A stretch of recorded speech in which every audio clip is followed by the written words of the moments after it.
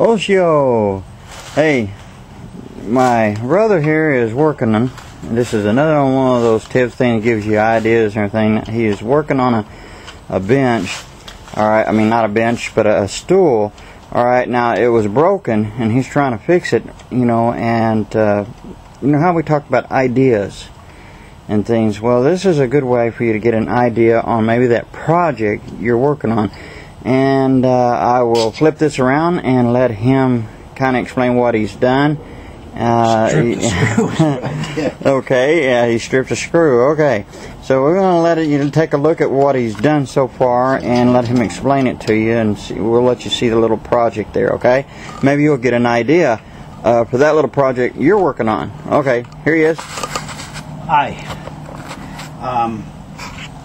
There was a bar that went across here and here, and I come out here to work one day and sat down on it, and it just broke. It was very poorly tack welded on, and it's a lightweight aluminum to begin with.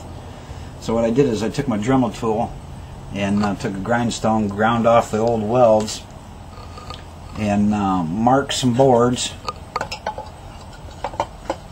cut them with a handsaw to fit in between, drilled some new holes, and because I didn't have a center punch for the metal, I just used well, this is an 8 common, but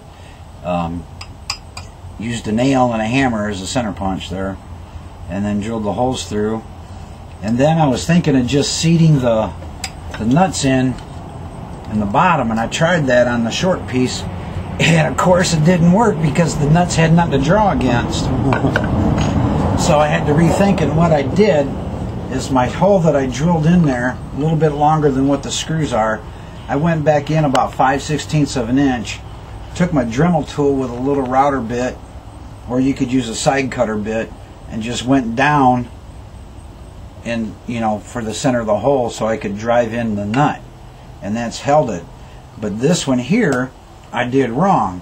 I did it straight according to the square with the edge when it should have been square with this edge here. So now I'm having problems. I can't get that nut back out. I mean, it ain't coming out. But what it's doing is it's stripping the screw because it's not going in there right. And it'll work once I get it done. Maybe I can get it to rethread the screw. I'm hoping. Yeah, see, that's what I mean. This, you know, because see, whatever that project you have, I mean, like I said, just by, you know, listening to someone or watching something that they're doing, whatever your project that you're working on, that will help. So, I mean, you can see, like what he explained to you, what he was doing here, and maybe this will give you some kind of idea. See, sometimes the nuts are made of a harder steel than the screw, and sometimes the nuts will rethread the screw for you. It's not a good idea to do it like this, but I don't feel like cutting a whole new piece of wood and everything. And if I make that slot bigger than the nut, you know, to re-angle the slot, then the nut's not going to sit in there good. It could end up falling out if it came loose.